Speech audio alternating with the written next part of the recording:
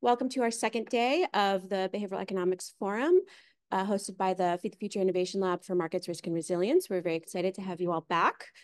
Thank you for joining us again. We're going to start off with a session on hope, aspirations, and agency, and this will be led by Catherine Thomas from the University of Michigan. Welcome, Catherine. Hi again, everyone. Just to reintroduce myself, Catherine Thomas, coming from the University of Michigan, Department of Psychology and Organizational Studies. And I'm excited to share this session with Nathan Jensen and Andres Moya. And together we'll be talking about aspirations, agency, and mental health, and the ways that these can be used to support poverty reduction.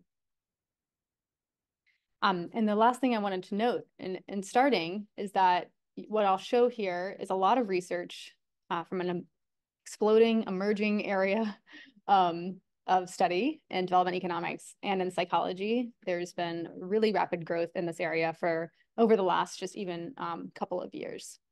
So I'm really excited to share that with you.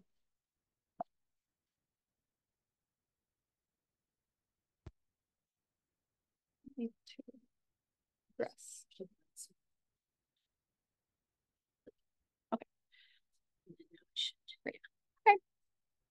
So we'll have about 5 points for this agenda for today. So the first thing that we'll talk about is what are psychosocial constraints. The second is how might these constraints undermine program impacts. And Nathan Jensen will take us through an empirical example of this. And then I'll talk about what are best bet solutions for boosting agency and aspirations. I'll talk about 3 examples in particular.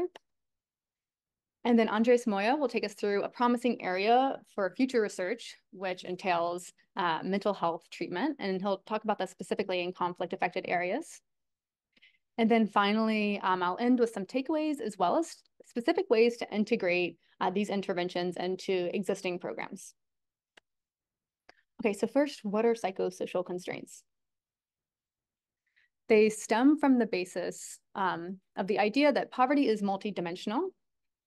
So beyond financial scarcity, poverty often entails unpredictability and shocks in one's socio-ecological context, conflict and violence.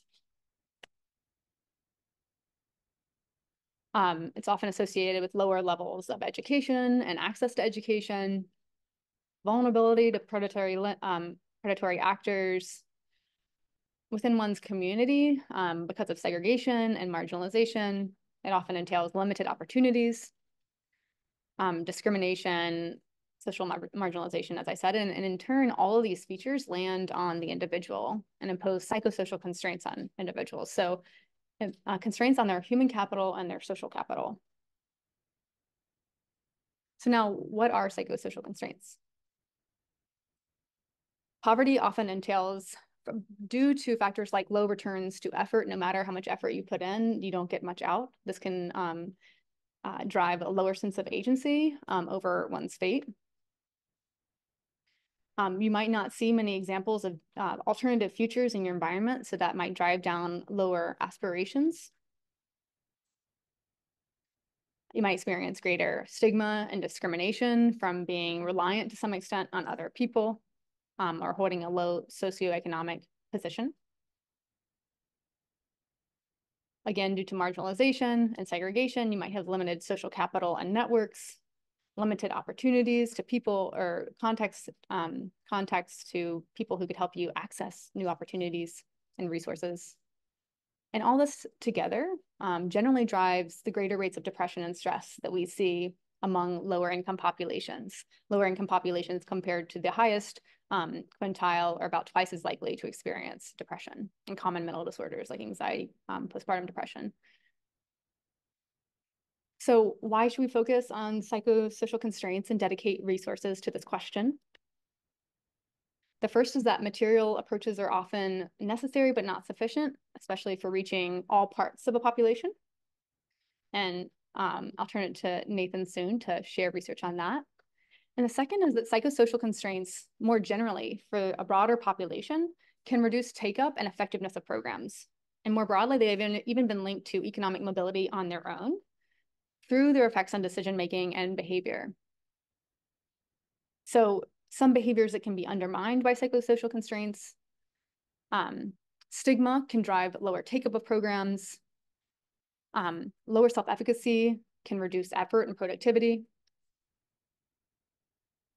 as well as lower engagement and performance and skills building, so in trainings that might be delivered or academic achievement. And as well as behavior change, so risk-taking behaviors and trying new things. And lower aspirations can also drive down future-oriented investments, for instance, in savings and child education and productive assets. So now I'll turn it over to Nathan to present his work from Kenya. Hi, everybody. I'm Nathan Jensen. I'm at the University of Edinburgh. As she loads this up, I'll just say a few words. I think Catherine's done a pretty good job of setting the scene of why we might think that psychosocial constraints could limit the impacts of programming. So I'm going to look at a specific program, and we'll sort of look at some of these constraints and try to understand the extent to which it impacts them. And then we're going to take a second step and see if there's some indication that some psychosocial assets could be transferred between different individuals. This is work that we did with Gay Zhang, Michael Carter, and Laurel Krovitz, all of who were at UC Davis at the time. I was at ILRI. Some of us have moved on now. Okay, so most of us should be familiar with the standard graduation program.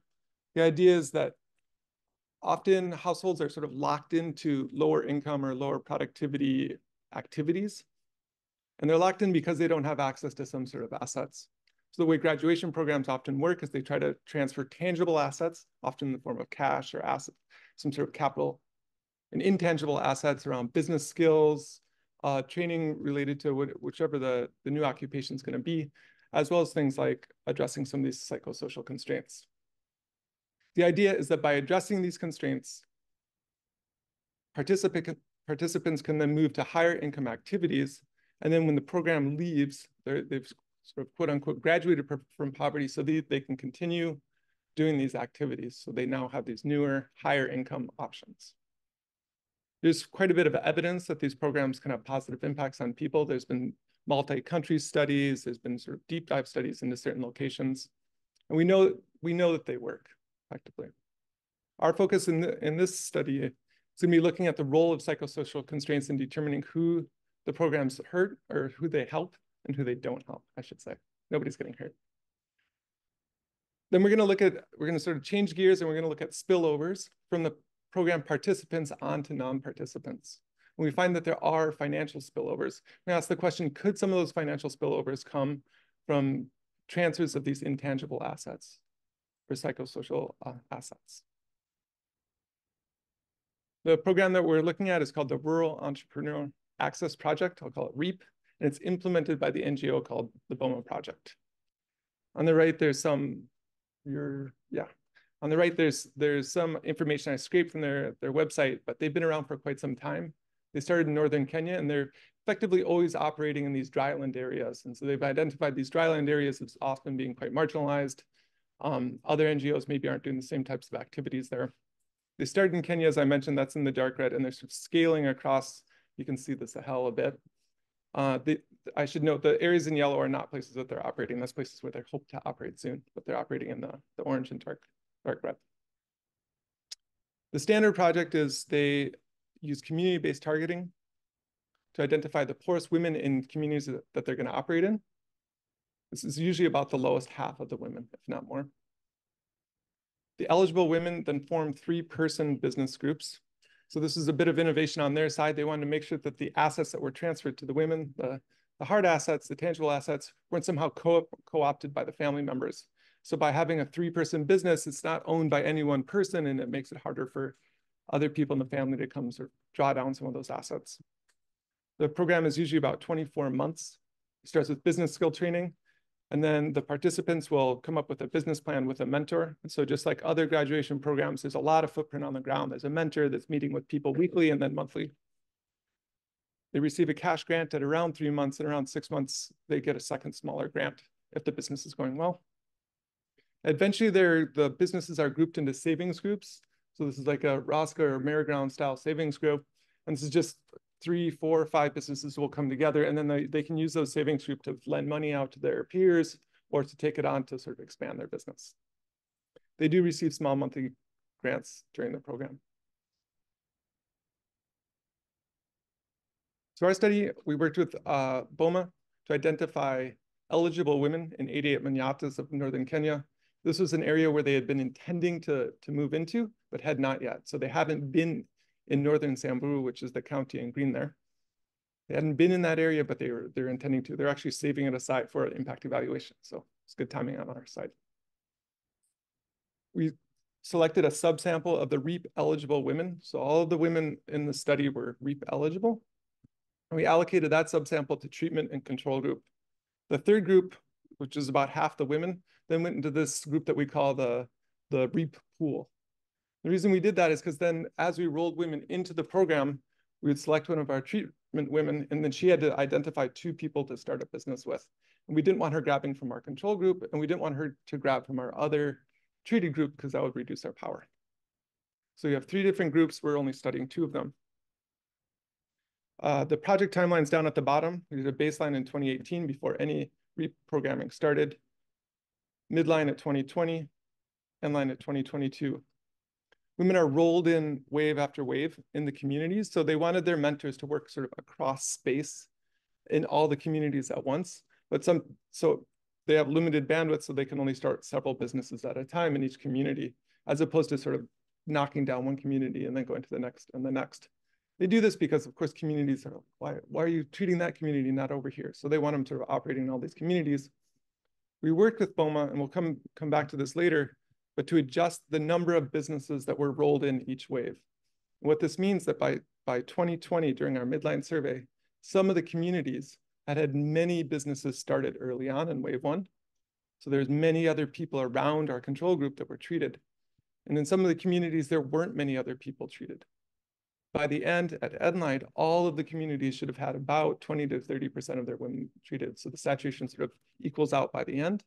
But by midline, we have a lot of variation that we take advantage of. First step is just to look at the average treatment effect. So this would be sort of your normal impact evaluation. Again, we're using baseline and midline data. The outcome is from midline. That's our Y1 on the left. We're going to control for baseline. And then we're going to interact treatment with the wave that the women was enrolled in. At midline, if you're in wave 1, you had just graduated. If you're in wave 2, you would have started your business and you ran it for about 12 months by the time midline. So you've mostly gone through the programming. Wave 3 and 4 women are just sort of starting up. And the only reason to aggregate them is to make the discussion easier, honestly. So we disaggregate them in the study, and you can look at them that way if you like. The 3 outcomes that we look at throughout the study are on the left there. So the first, business assets. Now remember, if you're a participant in the program literally transfers about $100 to you. It transfers $300 to a group of 3 women. So we see on top of that $100, there's about another $90 treatment effect. The baseline values are listed down below, and so you can see that's still a pretty large effect. For waves 1 and 2, again, looking at household income, we see that there's a nice boost of about 10%, a little bit more over baseline. And savings, there's a huge boost. And remember, there was some facilitation of savings, but the program did not reallocate any money into savings. It was totally from the women's businesses where they're putting their revenue. Waves 3 and 4, you can see it's the same stories there, but of course they haven't had as much time to sort of generate the income that we're. I said we're going to look at heterogeneity and impacts by depression. We use this thing called a CSD-10 score as an indicator that somebody could be highly depressed. It's basically a score of the number of depressive symptoms and how severe they are. The distributions on the right, the score could run from 0 to 30. Our distribution is similar to other distributions. It's a metric that's been verified in Africa and other low-income settings. We're going to use a threshold of 12 to indicate people with a lot of depressive symptoms. It's a little bit higher than what other projects have used, but we're looking for very sort of people that we know are expressing a lot of depressive symptoms, so we decided to be conservative. To look at the different groups now, I mean, basically we're going to look at the impacts on 4 different groups. Depressed people in wave 1, not depressed. The depressed status is determined at baseline. So we're not updating that. So it's not the treatment effect on depressed. We're holding constant if you were depressed or if you went beyond that threshold during baseline. And we'll look at the impacts across these 4 groups. If you're in wave 1 and 2, and were you depressed at baseline or were you not? I think you saw this table yesterday as well. And the story here is that if you're not depressed, your impacts are larger than the average impacts were estimated before, of course, but still quite consistent with what we were seeing in the earlier table. And if you were depressed, things aren't looking so shiny. You can see that they've drawn down some of those $100 that were given to them as part of their business. There's effectively no impact on their income. There is some impact on their savings. So it does seem like the savings channel is continuing to work with these participants. I should notice that there's a lot of lockbox technology happening here. So there's, the teaching of how to account for the books, how to, how you should agree as a group, how money is put into those groups. And so some of those decisions are going to be made as a group, not as an individual. And here we're looking at depression at the individual level. So it could be that the group's still managing to operate quite well, but you have individuals that are depressed.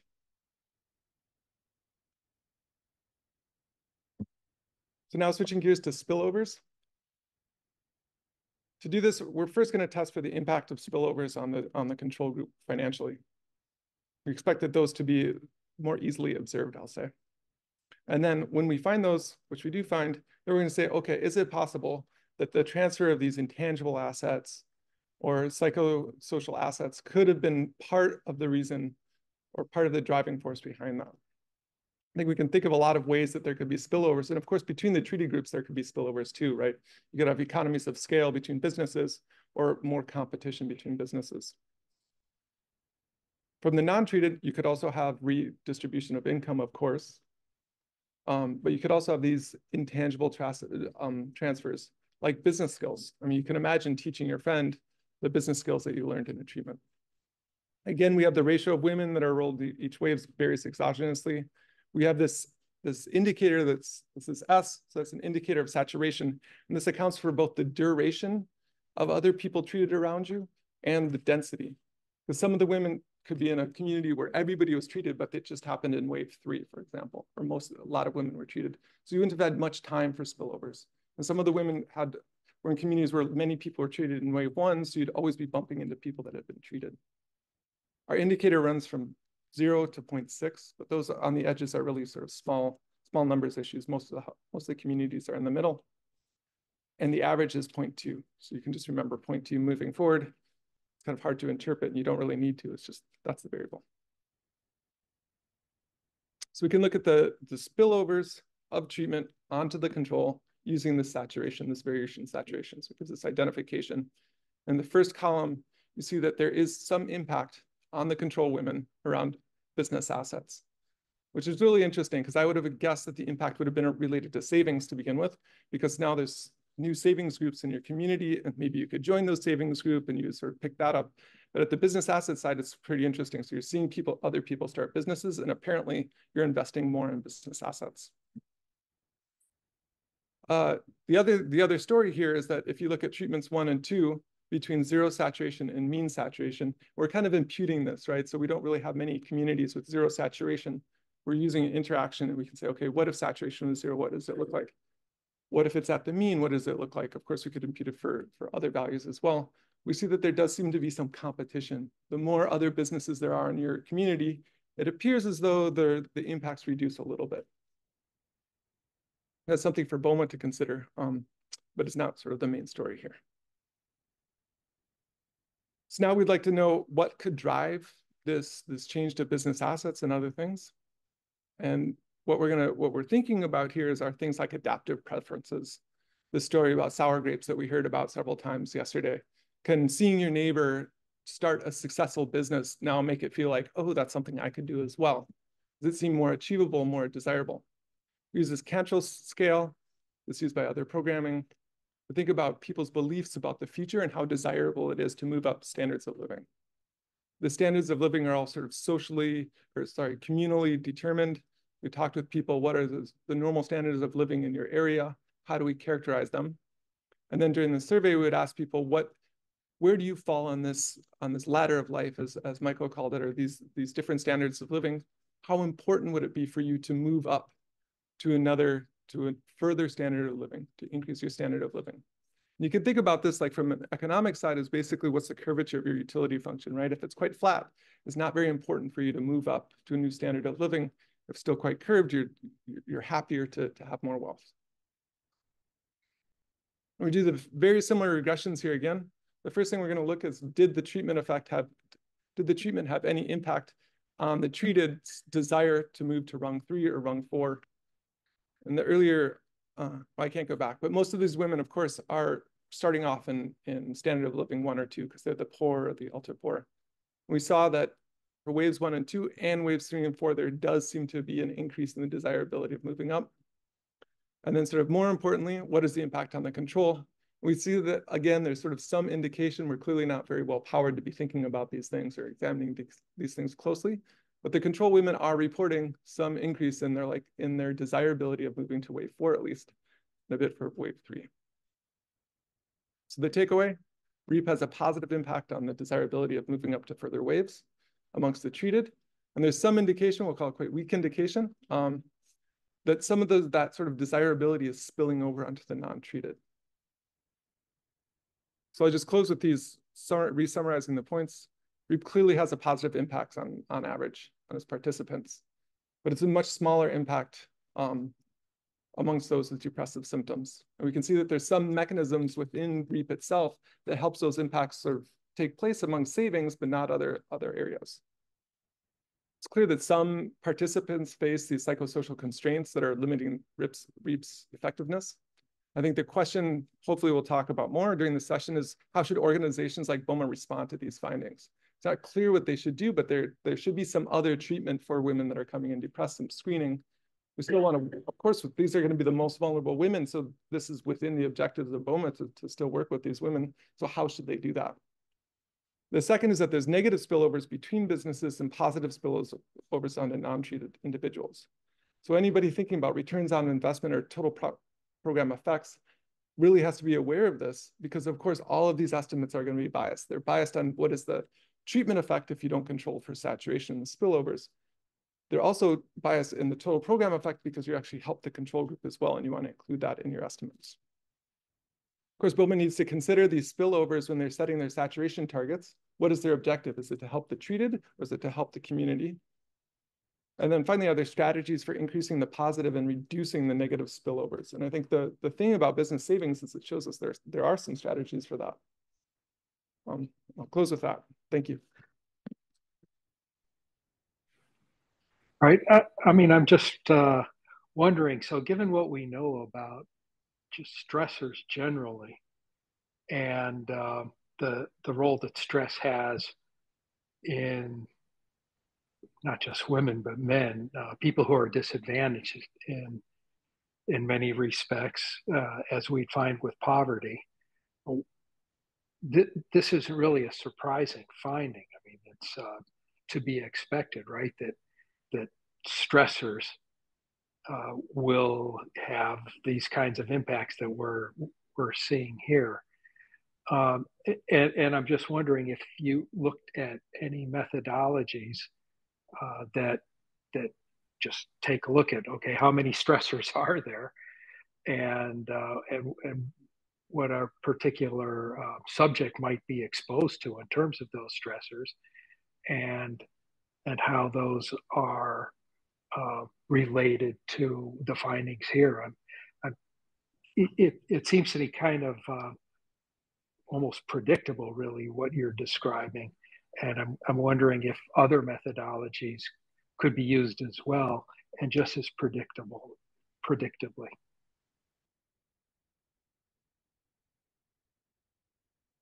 Yeah, good question. I don't know.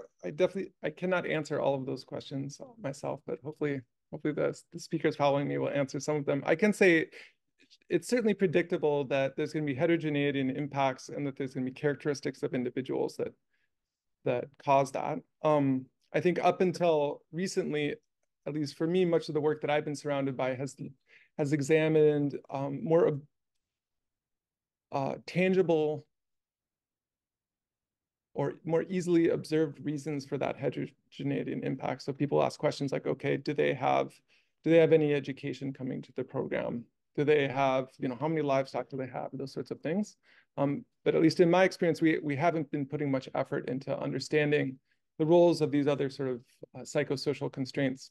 Having identified them, it doesn't mean at this point that they are the most important, right? So we could think about that there could be other things that are driving this heterogeneity as well, and there almost certainly is. I think the next step in the research is to understand how important these things are, and then thinking back to some of the discussions yesterday, what are the cost effectiveness of addressing some of these constraints?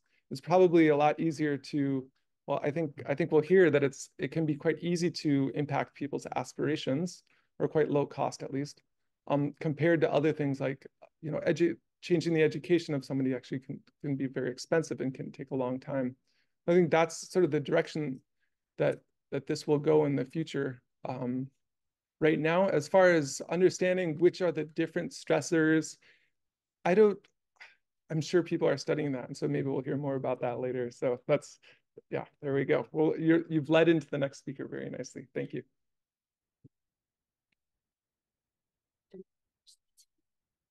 And also to give another answer to that question, in the work that I'll actually show you next, we did not find heterogeneity by baseline mental distress. So I think that it's still an open question. Andres Moya will also talk about a dose-response relationship between distress and other economic outcomes. So I think more research is needed. One of the reasons that I'm not putting mental health as one of these 3 best bets is for this reason, which is that the evidence is still coming in and it's currently mixed on whether we can effectively address mental health with our current tools, whether it's predictably positive effects, and whether they actually affect program outcomes. That has also not been quite established, even though we've seen many trials of mental health in low-income contexts. Okay, so now I'll talk to you about what I see as 3 best bet solutions for boosting aspirations and agency to better support participants and increase program impacts. Here we have some evidence on increasing program impacts and complementarities there.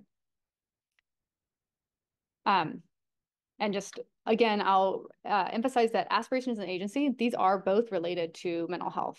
And you'll see, if you look at the CESD that Nathan was just mentioning, that they include questions about aspirations, hope, and agency. So these are components, subcomponents. They're kind of more precise psychological targets. And we know low-cost, light touch ways to intervene on them. So that's what I'm showing you next. Okay, so the first best bet is to build aspirations and agency through empowering inclusive narratives. I will show you evidence on this point, but I'll also just say that it's probably a best practice. So the psychosocial constraint that we're facing here is that aid itself, receiving help from others, can be psychologically threatening and reinforce the stigma of poverty.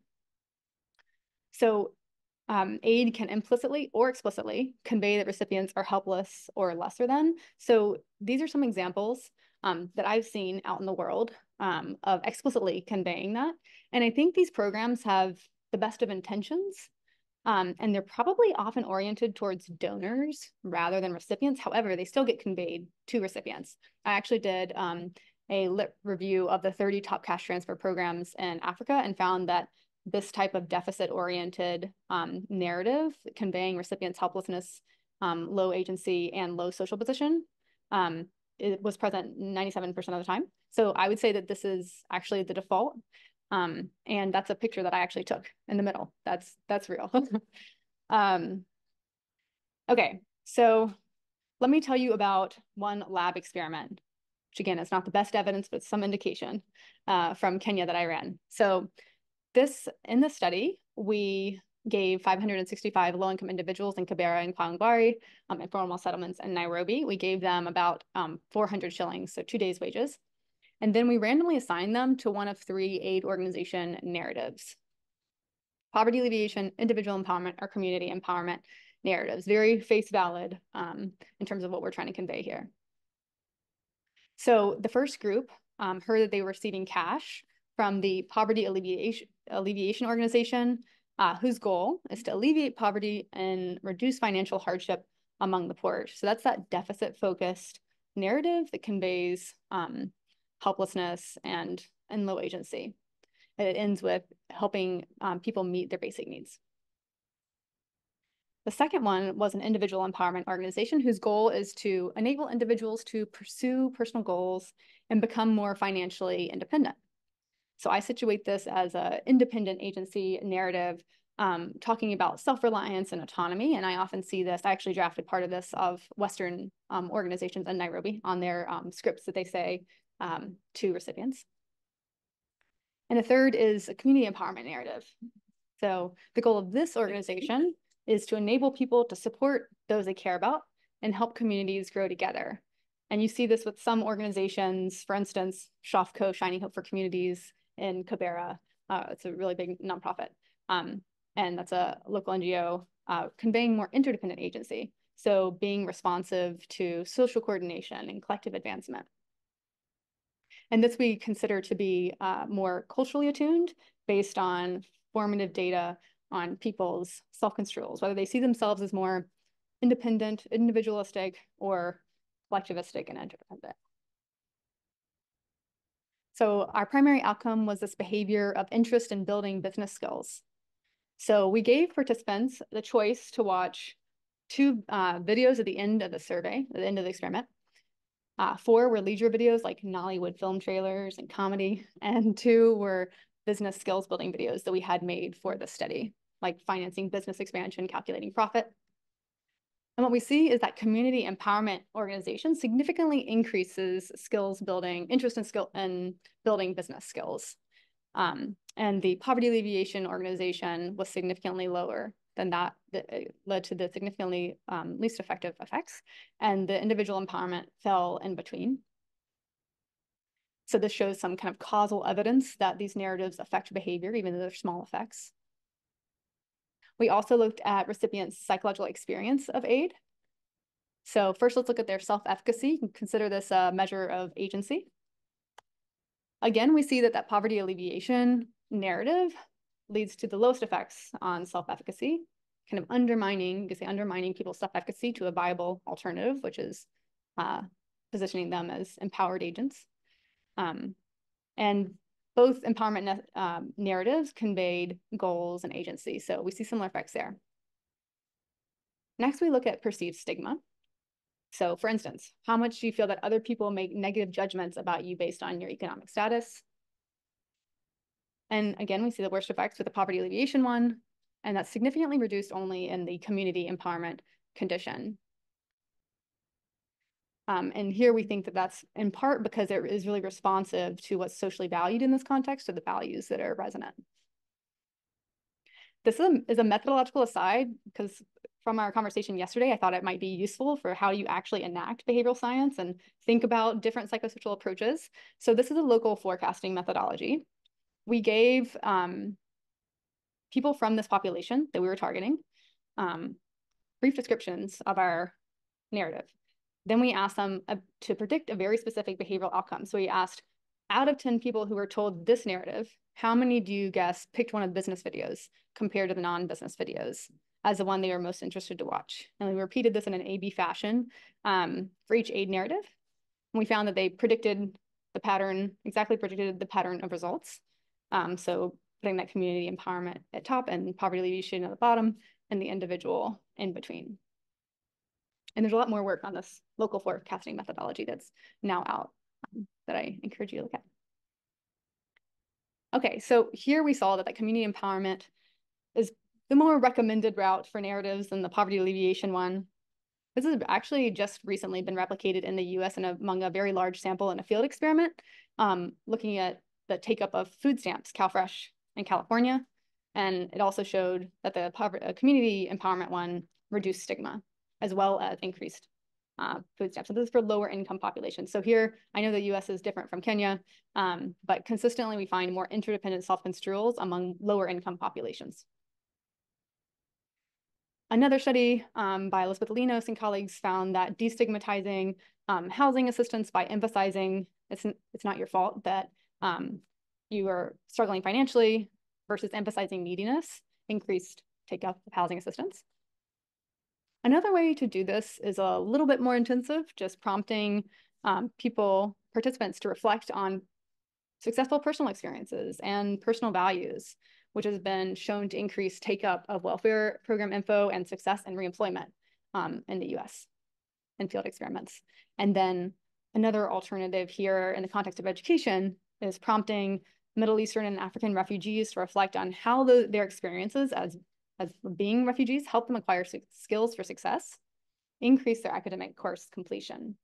So I know that these are from the US, but I think that we can probably agree that emphasizing participants' agency is something that would be useful in most places compared to their neediness and low social position. So the pitfall here, I want to give a pitfall for each best bet that I provide.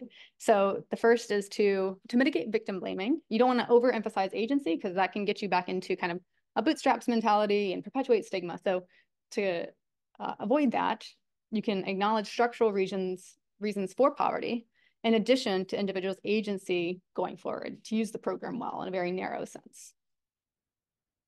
So at a very high level, the takeaway here is to communicate that program participants are seen by the organization, by the institution, by society as capable, resourceful agents rather than helpless, needy beneficiaries.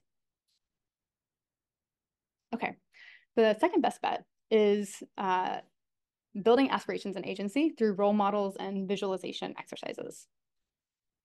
So this builds on the psychosocial constraint that is limited exposure to different life paths and low hope for change. So De Nocera has actually done, so Dean was talking yesterday about multiple points of evidence. So De Nocera has actually just put out a review piece on role models in low-income country contexts and found positive effects for 8 out of 10 RCTs, field experiments, for this approach. The evidence base is building. As I said, this review doesn't even include several that have been come out in the last year or two. So to give you an example of this, I'll return to that example that I started sharing yesterday, which is an RCT of the Sahel Adaptive Social Protection Program, in which we were able to vary different designs of the National Safety Net Program. So this is a general description of the RCT design. Won't go through it all again, but just to share that, to make the connection to Nathan's presentation, that first package that included business training, savings, plus the capital package is what we consider to be like the graduation model that he was showing. That's kind of our benchmark. And to that, we added 2 lesser tested psychosocial innovations to add to see if there's complementarities with these economic material approaches. So the first was a community film event, which was a role modeling event followed by community discussion. So as I promised, oh, this was everything together. Okay. It's a graduation model versus substituting out the cash asset for the 2 psychosocial interventions, and then the full package puts it all together. Yeah. Okay, so here we had this community film event of the story of a woman named Amina, who models the counternormative behavior of women's entrepreneurship. This is a realistic fiction in contrast to some of the other studies that are in this space. Some are positive deviance, so showing success stories from people in your context. Some are movies, which I'll show you in a second. And then this is carefully scripted realistic fiction that we tried to blend the two, basically. Worked with a Senegalese filmmaker to make this movie. And I said I'd share some clips of this. So here you'll see that this whole program was designed to be responsive to climate shocks in this region and to support women in diversifying sources of income. So I'll show you kind of the start and the end of this 20-minute film. Hoping it works. Where is this? Niger. Yeah, sorry. Oh, it's just an image, it looks like. Can I use the pet? Yeah, here, let's just just go there. press. No, it's not the movie. It's just an image of it. Okay, there's Vimeo right there. Okay. Is that okay? Mm-hmm. Okay.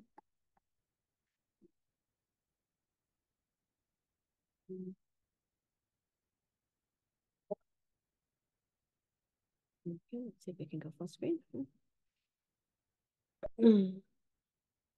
Great. Now you can control how much you want to watch.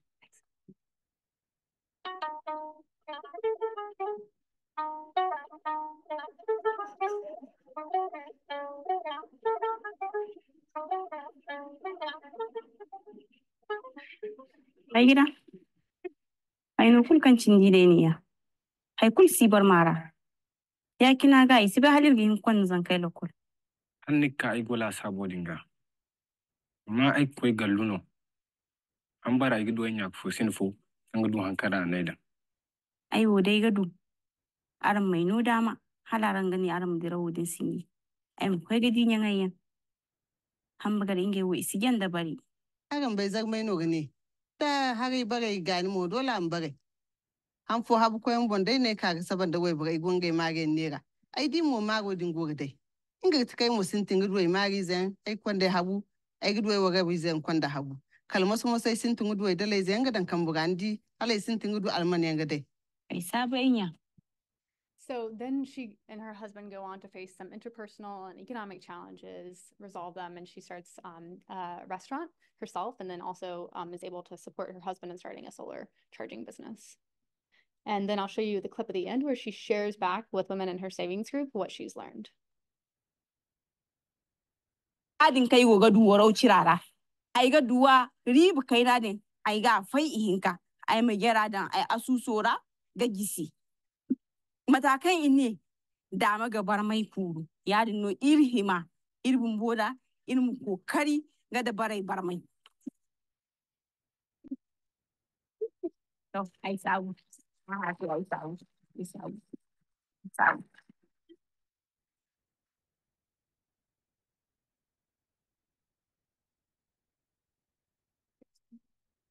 Or, yeah, you said. It's okay. No, yeah, we'll just play. Can you do this kind of slide? Oh, no. Oh, I can. Yeah, but they need to see. Okay. We have to work through it. Yeah. Sorry about that. Okay. Just getting a refresher. Yeah, exactly.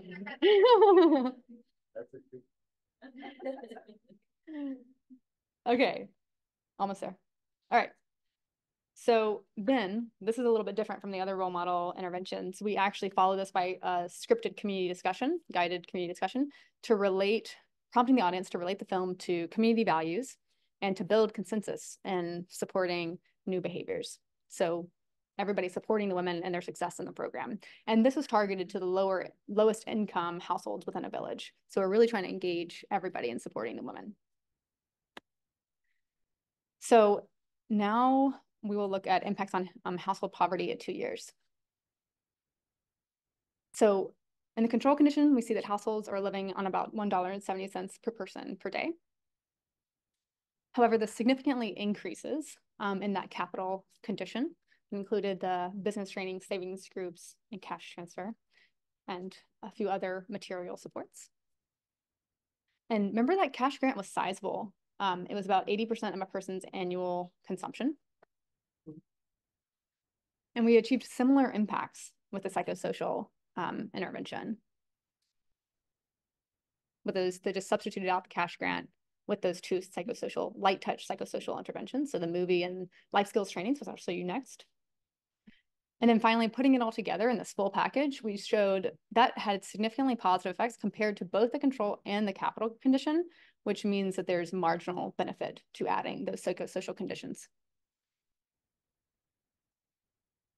We also find positive impacts of all conditions on food security. So all conditions alike reduced extreme food insecurity. So going a day without food, for instance, by 20%. Now, if we think about the perspective of the implementer, the government, let's look at cost effectiveness. So what we find here is that the psychosocial package achieves similar impacts, but it did so at a fraction of the cost, making it significantly more cost effective than the capital package. The full package was also highly cost effective and more so than the capital package. These are actually some of the largest benefit to cost ratios documented in this literature on graduation programs to date. Okay, so we have that example. But the issue was that we had many components in this intervention. So let me show you some where we just look at the effects of role model interventions. So this is a video documentary of local success stories in Ethiopia, which found that this increased investment in child education and agriculture even 5 years later after showing a kind of 4 success videos in community settings. Another RCT in Uganda tested the effect of this movie called Queen of Katwe, and they did it right before, within a few weeks to a month before national exams. And they found that this increased educational performance on that national exam, especially for math, and it increased girls' educational attainment down the line. Another way that you can achieve a similar effect is not by showing role models, but prompting people to visualize their own futures and different life paths. So these are visualization exercises. So aspirations visualization and goal planning workshops were found to cost effectively increase investments, savings, and living standards in Kenya, so reducing poverty in particularly cost-effective ways. And they compared this actually to a cash transfer, which achieved higher impacts, but less cost effectiveness. This has even been used in the health domain. So visualizing alternative, healthier futures has been found to increase the use of chlorine, reduce childhood diarrhea, and increase savings. This is a particularly innovative case of this type of exercise. And then lastly, teaching visualization as a skill has been shown to increase entrepreneurial success and savings in Colombia.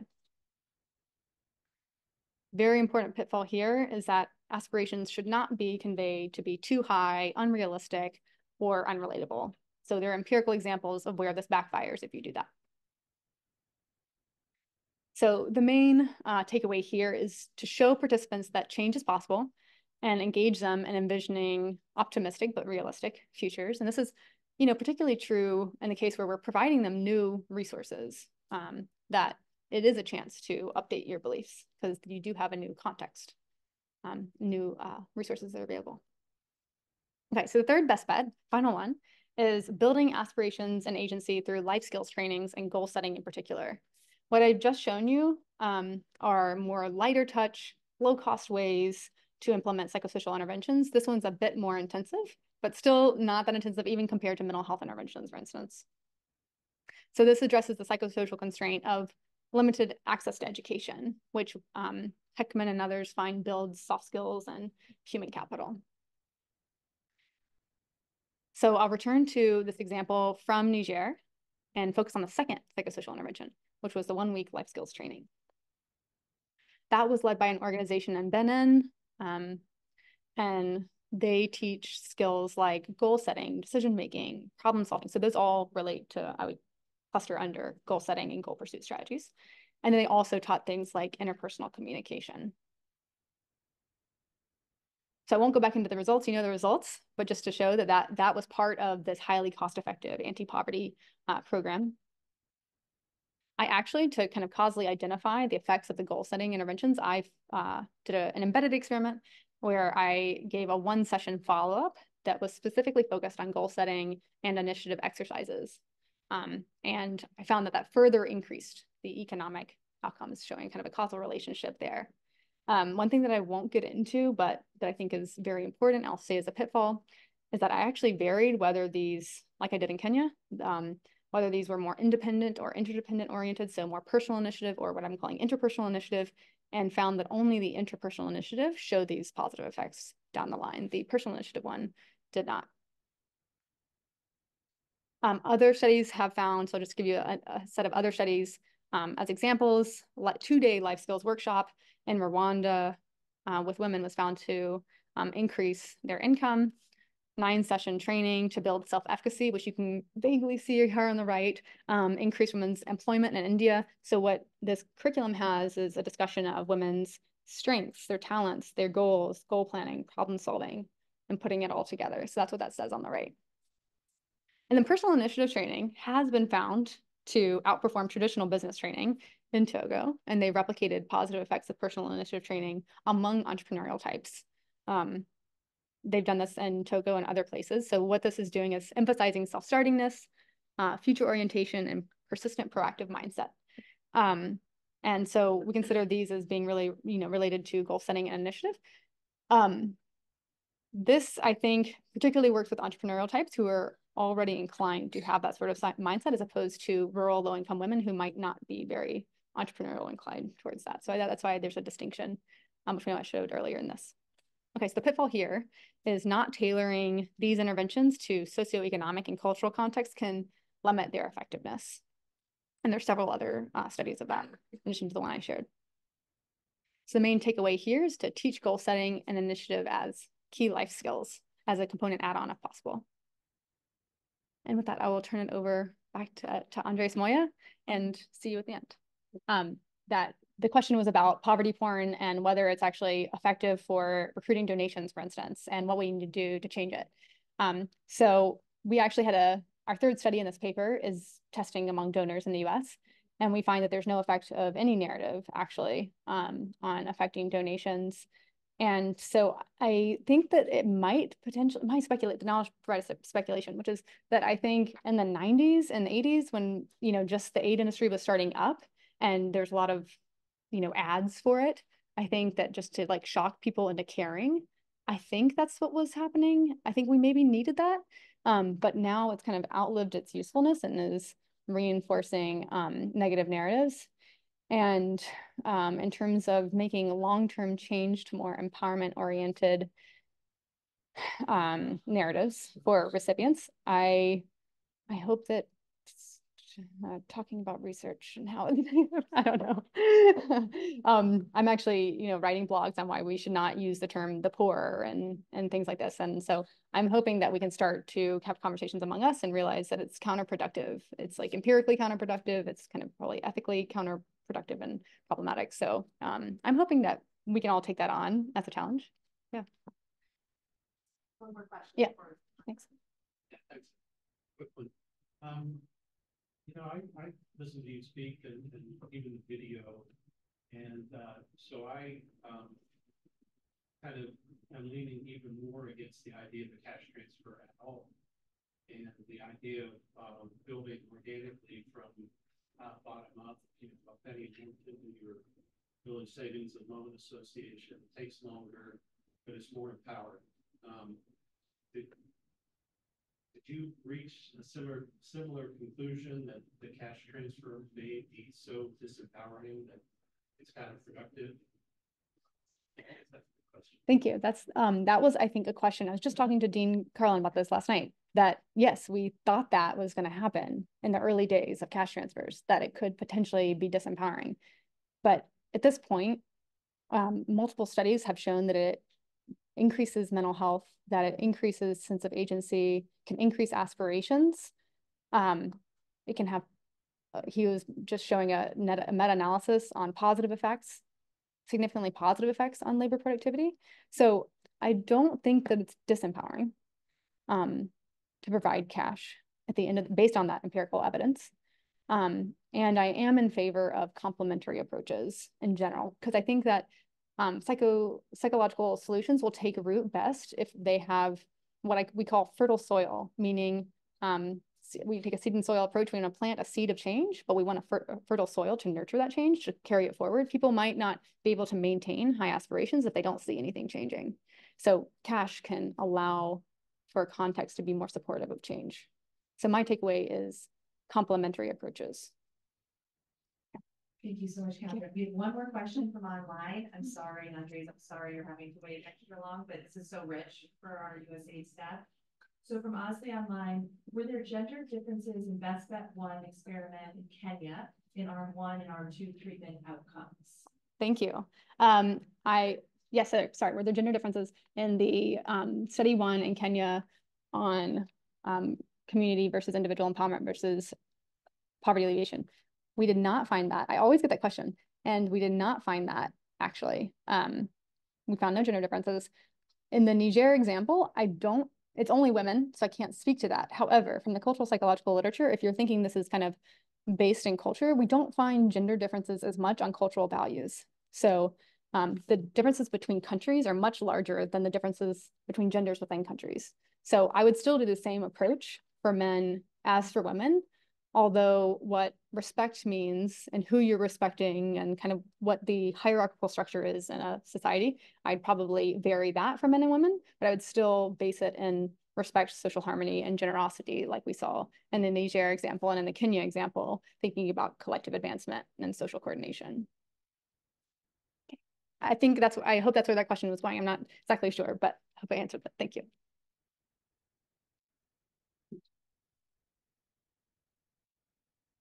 Great. So how do I? There, just here. Yeah. Sorry. So thank you so much for being here or on Zoom. I'm Andres Moya from Universidad de los Andes and Semilla de Pego. I'm going to be zooming in on a very specific context. It's conflict of settings. I'm going to be talking about Colombia. And within these settings, I'm going to highlight the key connection of psychological constraints and specifically mental health and trauma and why it matters for early child development. And just as a brief introduction or motivation, we're seeing a surge in conflict and displacement across the world. Approximately 25% of the population worldwide lives in a setting that has been affected by armed conflict. We've seen the increase in forcibly displaced persons in the last decade. It's 115 million people that have been uprooted and displaced recently, and we see this in the news. We see Gaza, we see Sudan, we see Ukraine, we see Venezuela. In a very short period of time, millions of people being displaced. And this topic has attracted a lot of research and interest from agencies, programming, again, research in economics and in other disciplines. We know, for instance, that conflict and displacement can drive populations into chronic poverty. But we also know that it has severe mental health effects, and it can affect early child development. However, when we look at programming, we look at resources, we look at research, mental health and early child development have been relatively neglected within this area of work. So in this talk, I want to briefly highlight why mental health, specifically psychological trauma, can be a psychological constraint for early child development, why we need to pay attention to caregivers' mental health in order to protect young children that are affected by these settings. And I'm going to provide some sort of hope with the experience and evidence from this program that we created called Semilla de Apego, which is like a seed for a healthy child-parent attachment. And I'm going to be focusing on Colombia for one reason, because this is where I'm from and where I work. But the context of Colombia, it's interesting for a couple of reasons. Why we've experienced protracted conflict for nearly 70 years. Currently, 20% of the population in Colombia has been displaced, and this includes 8.6 million internally displaced persons by conflict. But it also includes almost 3 million Venezuelan refugees who have arrived in the past 5 years, fleeing from socioeconomic crisis in Venezuela. Right, and in the map in the left, it's highlighting just kind of the intensity of displacement across municipalities, just to picture that displacement and conflict have been happening pretty much all over the country. But the Colombian case is also interesting for another reason, and this is because we have very comprehensive set of legal frameworks, policy frameworks, programming.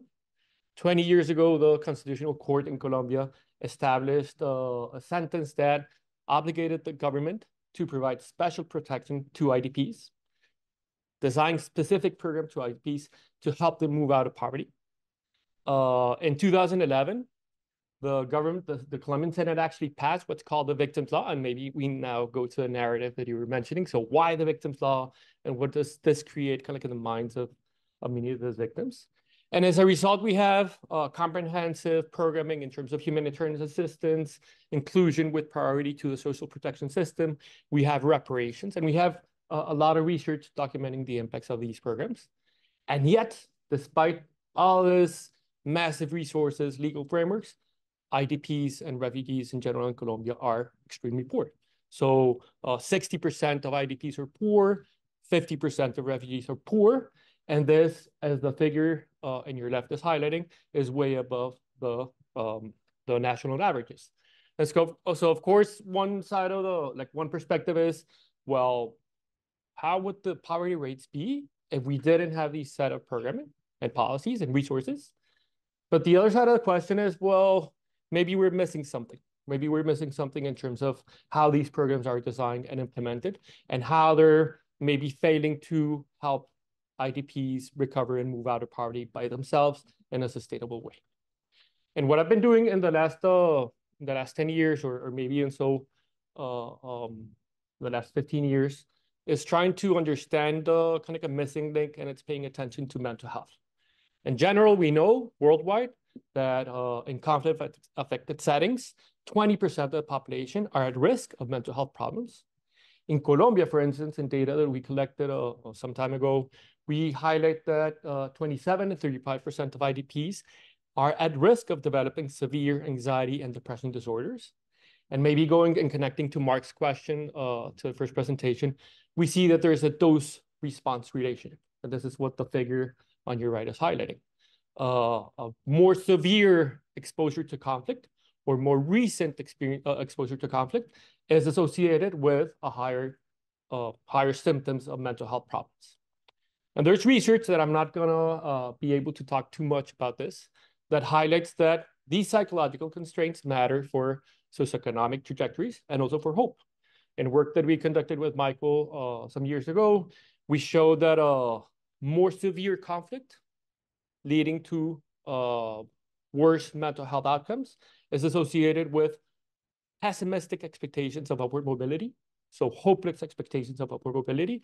And here we were also using kind of the ladder of life that Nathan was showing you before. And in a different piece, we also show that youth that have mental health problems have actually worse employment and income trajectories. And here we also document this dose-response relationship, right? So this is just to say that at least in these contexts of conflict and displacement, the psychological constraints actually emerge endogenously as a response to the adversity, to the trauma that these populations are experiencing. But then what's happening with young children? What's happening with young children that are born and raised in these conflict-affected settings? And what I'm gonna highlight next in the few slides that follow is actually kind of summarized by this picture by a famous photographer in Colombia called, his last name is Abad.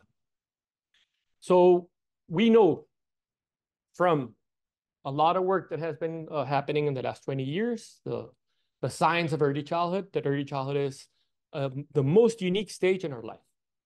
We know that it's the moment where there's the most rapid brain development, the development of brain architecture. In the first 2 years of life, 1 million neuronal connections, synapses, are formed every second. And this lays the basis for physical and mental health. It lays the basis for skill acquisition. It lays the basis for lifelong health and socioeconomic trajectories. But at the same time, it's not only the most important period in our time, but it's also the most sensitive period to stress and adversities. And where children are exposed to severe and systematic adversities, and they face deficits in nurture and care, the stress starts building up, and they start perceiving what's called toxic stress.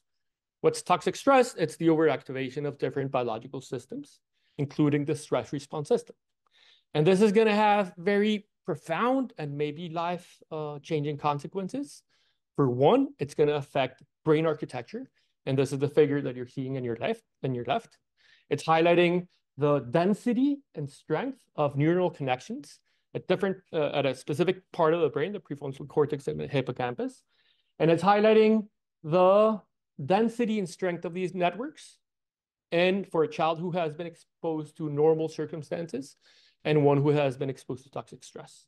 And you can see very vividly here that when these children are exposed, again, to systematic adversities and deficits in nurture and care, which lead to toxic stress, you can see that the density is much smaller. You can see that the neural connections are damaged.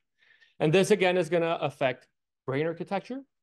It's going to affect the capacity of these children to develop cognitive and social-emotional skills. It's going to affect physical mental health, and it's going to have life-altering effects. And this work, the medical doctors who have been studying this earlier, and this actually is it's called the ACEs study in California. They call it it's reverse alchemy. It's turning gold into lead. We have children that can be gold, that can have successful trajectories, and because of conflict, because of these adversities, their possibility of leading healthy, productive, sustainable lives are diminished. So what can we do here? And although we have a large body of work documenting the importance and effectiveness of carefully designed parenting interventions, these interventions miss the link between caregivers' mental health and early childhood development. In some sense, they miss the importance of these psychosocial and psychological constraints. And the idea, again, is that the toxic stress emerges when there's a combination of these adversities in combination with lacks of nurture and care. But when caregivers are able to build healthy and secure attachments, when they're able to provide this nurture and care, this buffers the psychological effect of stress. And it leads actually to tolerable stress, which is actually important and it's positive because it can create some sense of resilience. When we look to the science of early child development and we look to interventions of parenting programs, the most important factor for childhood development is actually the availability of these nurturing relationships. However, as we highlighted before, the problem is that the capacity of building these nurturing relationships is going to be endogenous to conflict. Why? Because conflict leads to mental health problems, and these mental health problems are actually going to drain the emotional resources, the emotional capacities of these caregivers to connect with their children and to be able to provide this source of stimulating and nurturing environments. And so what I'm highlighting here is that the mental health consequences of conflict are actually a binding psychological constraint that we need to pay attention to. And maybe to reinforce this message, let me highlight this with a couple of figures and one statistical table. Data that we collected from our program, this is highlighting this dose-response relationship. So I'm plotting the distributions of mental health problems, of mental health in our study sample. And this figure, or more positive number indicates better mental health. And we're stratifying the data according to the severity of conflict, above mean or below mean. And we can highlight here is that those caregivers who had been experiencing more conflict have worse mental health. And then when we look at the quality of the child-parent relationships, the style in the child-parent relationships, for instance, when I refer to style, I'm talking about, for instance, like negative discipline, harsh parenting. What we can see in the top two figures is that caregivers who had mental health problems, their children start experiencing these more insecure and more negative child-parent relationships. And this translates in the bottom two figures into worse outcomes in terms of the children's mental health and their development. We have a paper that puts these figures into a little bit more statistical analysis. And what's interesting here is that for some of these children, these effects emerge even though they were not born yet when their caregivers experience conflict. So this is sort of the intergenerational transmission of poverty and trauma. And what we highlight here in the red box is that a lot of the effect on children, a lot of the effect of conflict on children is actually mediated or explained by the effect on caregivers' mental health. So what can we do about this? And for here, like I was kind of portraying like a pessimistic a picture of what's happening with children in these settings, but I think there's hope. And in the slides that follow, I'm going to highlight the effects of a psychosocial intervention called Semillas de Apego, which is, again, like a seed for healthier attachment that tries to break the intergenerational transmission of poverty and trauma. And what is the program? It's a psychosocial group intervention for caregivers of young children in conflict-affected settings. One objective is to promote maternal mental health and caregiver mental health as an outcome itself, but also as a vehicle or as a mechanism to foster the healthy child-parent relationships that can protect children from the negative effects of these adversities, and that can lead to healthier and improved early child development. How does it work? It's a group intervention. Groups of 15 to 20 participants meet on a weekly basis, one time per week. They meet for 15 weeks. So the program has 15 sessions. And it's also a community model because it's led by paraprofessionals, oftentimes former participants of the program. And this helps us overcome deficits in mental health professionals in these settings.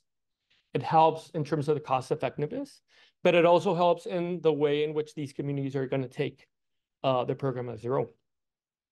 And how does it work? The 15 sessions actually go through a similar structure. At the beginning, there's some stress reduction practice. So we practice with mindfulness, as you were seeing here. We practice with some salutations, with sensory awareness. Then we go into a main activity that actually switches according to the session. So this is a reflective practice grounded with arts and crafts to ground the information. And this is kind of what you're seeing in the picture. And at the end, there's a group discussion on how do you incorporate the lessons and the reflections of what happened in the session in your daily life. And throughout the 15 weeks, we cover kind of three main or three overarching topics. One is caregivers' mental health. Then when we create and we restore these emotional capacities among caregivers, we switch into the child-parent relationships. And then at the end, we try to foster and build and strengthen parenting teams. I don't have time to go into each objective individually, but I just want to highlight one, and it connects with what Catherine was mentioning before. Here in caregivers' mental health, we recognize the capacities that these communities have for resilience. So these are mothers, caregivers who are navigating very complex scenarios, who have been exposed to conflict for pretty much all their lives. And within those contexts, they're doing the best and they're being able to protect their children. So they do have a lot of resiliency. So we try to foster that resiliency, and that goes again to the narrative, to the importance of these narratives. We implemented an impact evaluation in Tumaco in Colombia. This is the municipality that you see in the southwest of Colombia. It's geographically gorgeous. It's incredible. It's also one of the most violent places in Colombia, because it's a natural pathway for drug trades into the Pacific Ocean. It's right in the border with Ecuador. And I can highlight some figures of the vulnerability of the setting. So for instance, Washington, D.C. has a very high homicide rate of 40 homicides per 100,000 inhabitants. It's higher than in Colombia, which we have a homicide rate of 29. Tumaco at the time of the impact evaluation was at 101. It also has very high intensity of displacement that is displayed in the map. And it's also extremely poor. 45% of the population are poor compared to 20% on average in Colombia. And so within the setting, we went and we invited caregivers who have young children served by public early child development centers.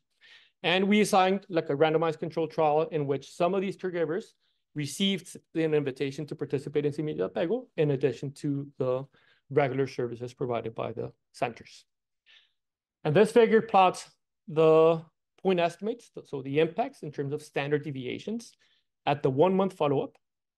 And here we can see that at the 1 month follow-up, we're not generating any effects on mental health or the quality of the stress and sensitivity in the child-parent relationship. But we do see sizable and important effects in terms of the style and interaction. So the program actually led to lower harsh parenting. And this starts translating into improved mental health and development for children. But what's most important is that 8 months after the program ended, we went back and we're seeing now sizable, meaningful, and statistically significant effects on caregivers' mental health, on the quality and lowering the stress and sensitivity in the child-parent relationship, and improving mental health and development. And this is interesting because there's a lot of evidence in some of these parenting teams that the effects fade out over time. Here we're actually showing that these effects actually build up and become persistent, at least in the short term, 8 months after the program ended. And to start wrapping up some additional results. One, and again, going back to Catherine's comment on complementarities, we see that the program actually worked better for caregivers with at-risk mental health. So the program works well for whom it was designed for, but it actually has smaller and sometimes null effects for those families who are in extreme poverty. And this is entirely, I think, intuitive. If, for instance, if we have a family that's food insecure, what's in their mind, it's trying to bring food to the table.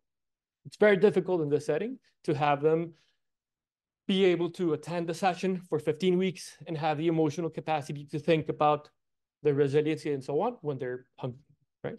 And so I think this goes back to Catherine's comment on how do we do this complementarities, how do we do this type of interventions simultaneously? One question that Michael had when we were prepping up for this event is, So you're highlighting, and so the results are highlighting that we're contributing to breaking the intergenerational transmission of poverty and trauma. But what about the current generation? What's happening with the socioeconomic trajectories of these women and caregivers who participate in the program? This is not something that we had in mind when we designed the impact evaluation, so we don't have the data to test this. We have some anecdotal evidence that actually the psychosocial intervention increased, for instance, the desire of these women to complete high school. Some of them had dropped earlier. They start doing on their own, and although we don't motivate this, they start doing some savings through small businesses. But there's actually evidence. There's evidence from Victoria Varanova and co-authors from the Think Equally program in Pakistan that a mental health program focused on perinatal depression actually led to improvements in gender empowerment and socioeconomic outcomes. When we go to the cost effectiveness of our program, just in terms of cost, it's a program that has a high cost. It's $435 per participant, but it's actually lower than that of a similar government program that has no evidence.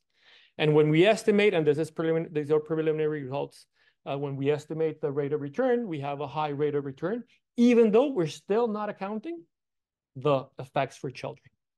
And actually, based on these positive results, we're scaling up. We conducted an implementation science evaluation of an at-scale pilot in 2022, and we're currently starting to scale up to reach 15 municipalities and 15,000 caregivers with funding from Hilton Foundation. And so to wrap up, I just want to highlight a couple of points. One, these results speak to the urgency of considering mental health as a psychological constraint in general, but more so in settings of conflict and extreme adversity. Two, recognize that mental health may underlie many dimensions and be a determinant for human capital accumulation and socioeconomic trajectories. And three, we're highlighting that it is possible and much needed to implement evidence-based community psychosocial models in these settings. And this actually connects with some of the things that the USAID is doing with actually partnering with Hilton to do to improve localization of resources and building up these community led programs. And that's it for me. Thank you so much.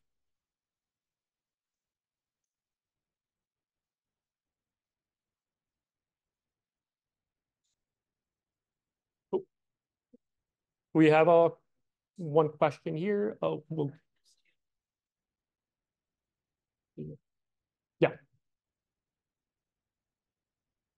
Thank you so much. I really want to applaud and thank you for bringing a focus on these issues to the fore. I would like to take the opportunity to make a really strong plug to make more visible across what you're saying the specific situations of adolescents and youth. So we're talking about women, we're talking about caregivers, and we're talking about young children. Adolescents, particularly those affected by armed conflict and situations of displacement, are much more likely than younger children and older adults to miss out on education, to be targeted for specific forms of violence and exploitation, to be forced into roles without the necessary needs or support. They're going through specific physiological and social transitions. And you know, a lot of the work in this field, it has advanced tremendously over the decades, and we have wonderful expertise within our own USAID shop. But I think honing in on the fact that there are some specific life course issues that relate to the approaches that you're talking about with these young people in and out of school, et cetera, and what specifically happens to them is also really important. So I just wanted to flag that, take the opportunity to do that. And again, we have the Child Protection and Care Learning Network globally. We've got our Child Advancing Protection and Care of Children in Adversity framework, which is evidence-based that our own former Neil Boothby had worked on. We've got our Positive Youth Development frameworks that are multidisciplinary and evidence-based, and this really helps strengthen some of that. It also relates to what we're thinking about in terms of our food security and nutrition goals, how cognition develops, and it really is at the nexus of this work, but we want to keep the visibility. This is more of a statement than a question. Maybe how do you feel about this? I could add, keep that focus on that transition and what that means, and create that space also for young people to be seen and heard. Yeah. So thank you so much for your intervention. So what was being discussed is it's highlighting the specific focus on what's happening with adolescents. So, and actually adolescence is So I talked about early child development, but as being the most important stage in life. Adolescent is maybe the other one, right? And what we're seeing in the program is actually that we have some adolescent mothers who are then kind of experiencing a lot of changes on their own and having to have take care of very young children at a very early age. And so again, the question was like, or the comment was like, well, we need to highlight this, and we need to highlight, and I agree with you also that things are being done. And we're seeing a lot of like new evidence coming in and evidence actually motivating a lot of these type of interventions.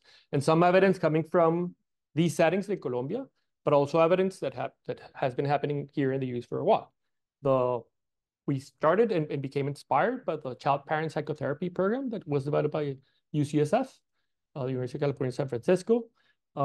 There's also the ABCD program in the US. And what we're highlighting is that the accumulation of knowledge with expertise in the field and working with these communities can actually help us better identify the needs, characteristics, and strengths of these communities, and how we can actually turn the tide to empower them. Thank you so much, Andres. I've got two questions from online. The first one is from a BHA colleague. That's our Bureau for Humanitarian Assistance. He's based here in Washington, but we have a big program in Colombia helping the Venezuela response. He says, what is the scope for integrating semillas de pego, if I'm saying that wrong, type activities into other programming and other settings, complex emergencies where BHA implements so much activity? Should I give you the second one now? The second one is from Steve Butcher to Andres. It seems that Semillas de Apego is targeted exclusively to female caregivers. Is that correct? And so why? Yeah, so thank you. So let me start with the second question. It's not, we actually target primary caregivers, and this can be the father or the mother, but it turns out, or actually sometimes the grandmother. The picture here is actually a grandmother of this young children. This is in Tumaco. But it turns out that 90% of our participants are women, 85 are the mothers. But over time, what we're seeing in the communities where we work is that it starts changing, and this is something that we want to evaluate more rigorously. It starts changing like norms around parenting. So for some of the first male participants, they were actually being bullied in the community. Why are you going to a women's group? What's happening with you? What's wrong with you, right? And now we're at a time we're seeing more fathers taking the step to try to participate. And the rates in the last two cohorts, I think it's actually 20% of fathers, 80% mothers. So, because again, biologically, what matters is the relationship between the child and an adult.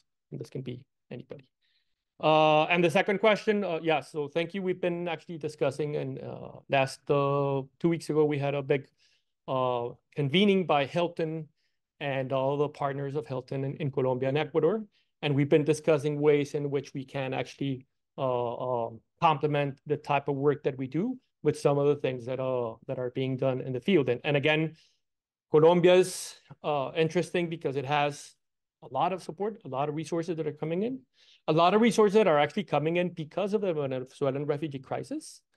And although this program was not designed specifically for Venezuela, we started this 10, 11 years ago, focusing on displaced persons. We're now opening the scope for including Venezuelan refugees. And we see the scope for these complementarities between other programs. Yep. Thank you so much. Do we have another question in the room? Or yes, can I do one more? Can you actually do it into the microphone next to Andres? Because the people online have a hard time hearing this mic.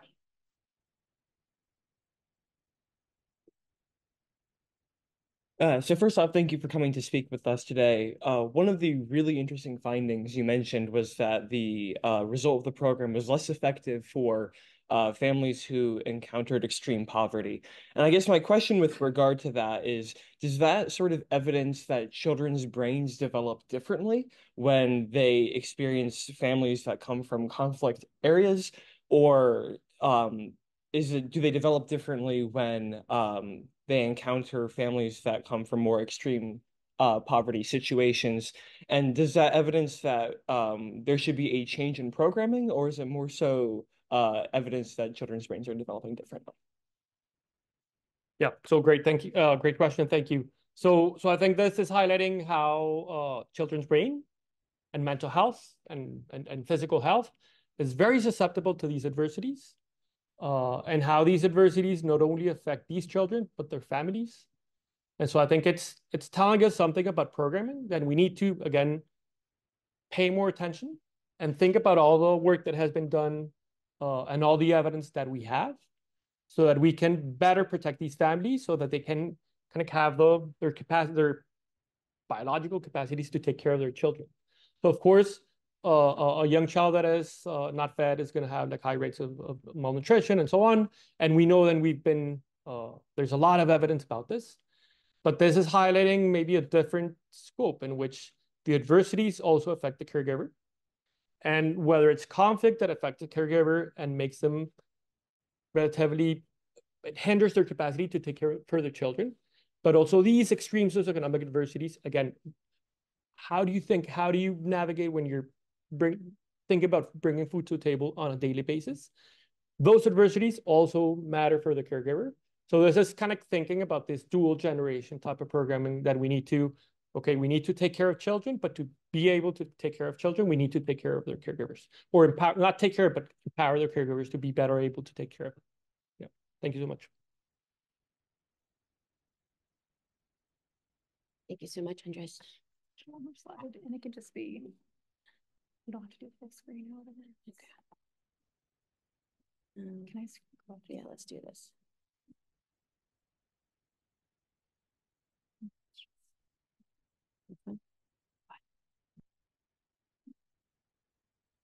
And I can do view from the chart. Yeah, I can just do slideshow.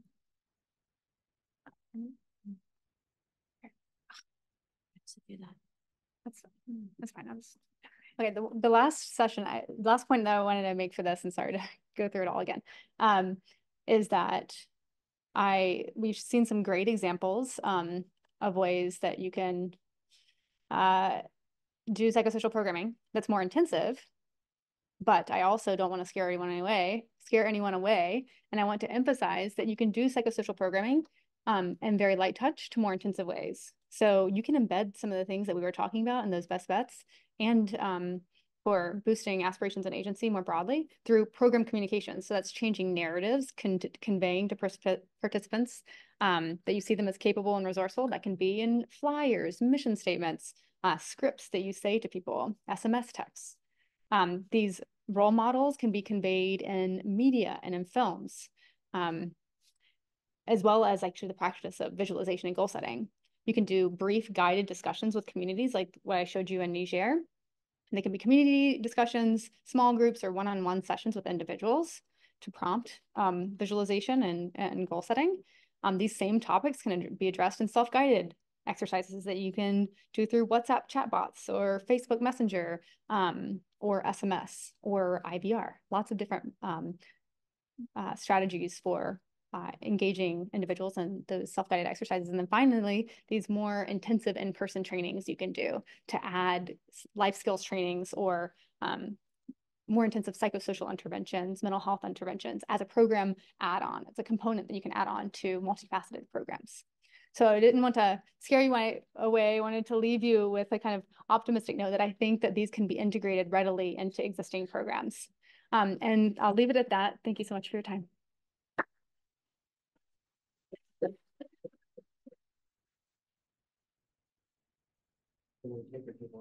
Yeah.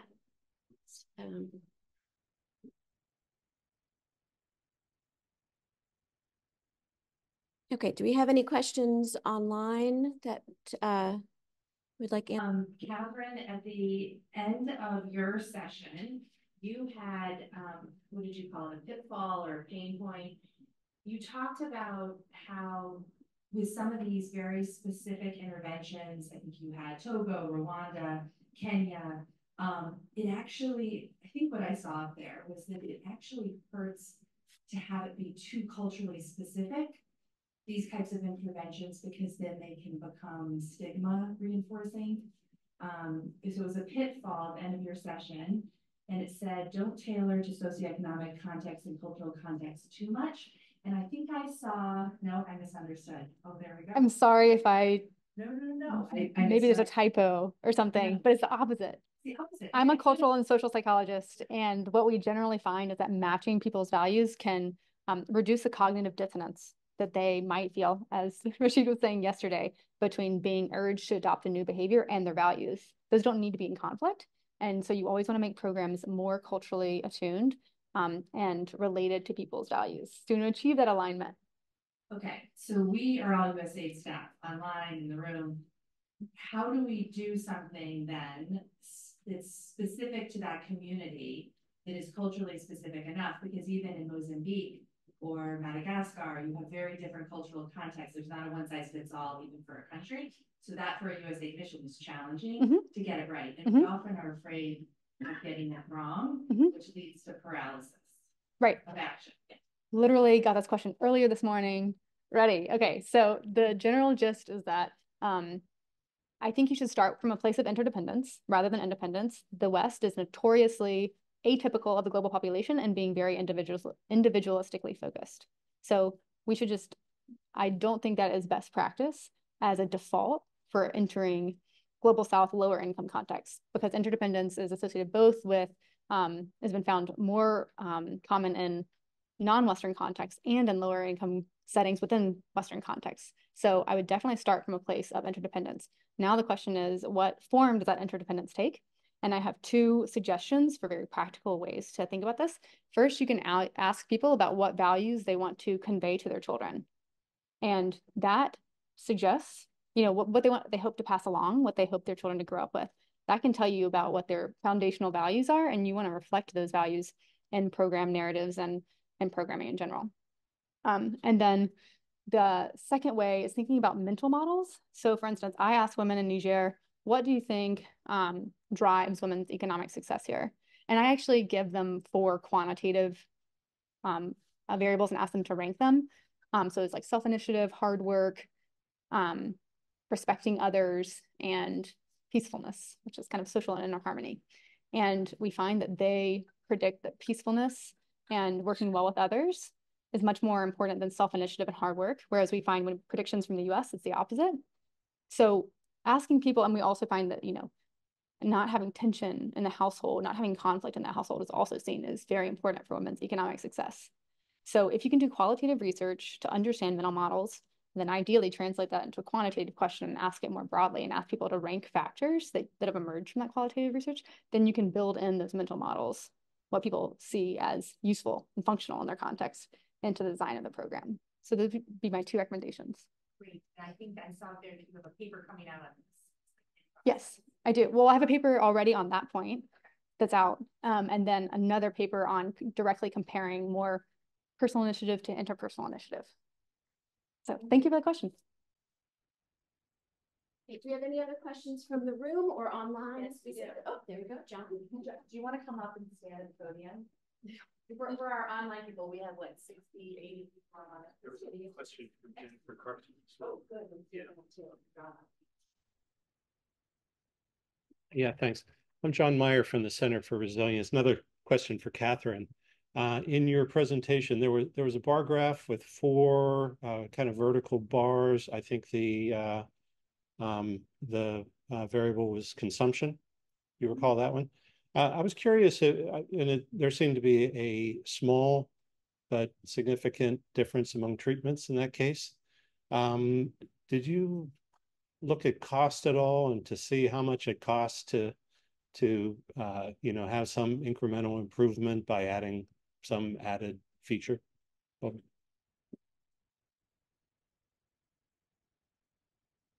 So what we have is an overall measure.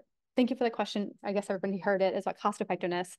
And we do have relative cost effectiveness of those 4 arms on consumption exactly. So it actually doesn't even include other economic benefits like assets or any other indicators. It's just on consumption. On that measure alone, we find that that psychosocial condition does achieve the highest benefit to cost ratio, and it's higher. The full condition, which includes both the capital package, the capital cash grant, as well as those 2 psychosocial interventions, it's significantly, the cost effectiveness is significantly greater than the cash grant based condition, the capital package, which suggests that there's a marginal benefit in terms of cost effectiveness for adding those two psychosocial interventions. Unfortunately, we weren't able to have another arm that just had the psychosocial interventions. So we can't speak exactly to that question, but I would point you, so in the paper, we go into that in more detail. And I'd also point you to a paper that just came out by Kate Orkin and colleagues on aspirations, comparing aspirations interventions like that one to cash transfers in Kenya, where where they directly compare cost effectiveness of just the psychosocial interventions to the cash. So thank you for the question. Online questions? Or? Yeah, can we invite Jennifer Karstner to come off mute? Jennifer, I believe you can. All right. I'll go ahead and lower my hand. Yeah, so we had really positive experience with ethnographic research conducted in Niger that specifically looked at what do women want. And traditionally, the value of a woman in society, this was around a woman who had agricultural surplus and then gave it out, had very high status, almost equal to that of a man. But over generations, as the land availability hugely decreased and women, the culture realized it was simply not possible for a woman who was typically only given 5% of her husband's land to work on. Agricultural productivity was no longer reasonable expectation. It switched to a tambare, which is a high status woman, was somebody who was educated. And so that was what our ethnographic research came out. And that was kind of late in the program, but that explained, I believe, so much about why our women's literacy programs were so successful, not only, but like when you went in there, the self-confidence and the feeling of the women who had participated in those interventions was immediately evident in person. And it also, I think, explains why that was one of the few things they chose to use their own money to continue, was because we were directly programming to something that gave them status within their own cultural understanding. And so, some of us have been really trying to kind of evangelize understanding the dynamics of social prestige and status, because it really has made a difference. It was also girls' participation in school was a culturally acceptable way to delay early marriage. So if we could just promote girls' schooling, which was well received, as opposed to saying don't marry them young, which was not well received, then trying to work within those cultural values made a huge difference. Over. I am so glad that you just brought that up, Jennifer. That's exactly status, social status, I find is the most predictive variable of well-being, of women's well-being in this context. And that's exactly what we found in our research. And that's what we tried to build into the intervention, this prestige. And not only that, I'm finding that across multiple studies, that status, which is measured by MacArthur's social status, which includes both education and jobs. So to your point on whether, it's economic or education, we bundle those together in the MacArthur social status ladder, that is the most predictive of well-being in Ghana, Kenya, Uganda, and several other places. So I think that's a very relevant variable, not only in Niger, but most likely in West and East Africa more broadly. And, I found that women's control over decision-making, not that that's a problem at all, it just wasn't predictive of women's well-being. So I think that we should be focusing in the domain of gender equality and women's empowerment. We should be focusing much more on status than we currently are. That's not even in our indicators often. So I couldn't agree with you more. Thank you for bringing that up and sharing that research.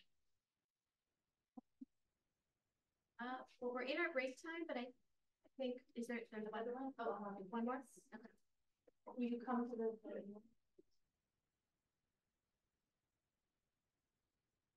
You introduce yourself. Oh, yeah, sure. So Alejandro Valencia, I'm here with USAID, with the Refs Bureau. So my question is for Andres. Really interesting work that you're doing. So you're talking about displaced populations that are, I'm assuming coming to the cities. Colombia's had, until very recently, like the biggest numbers of displaced populations internally.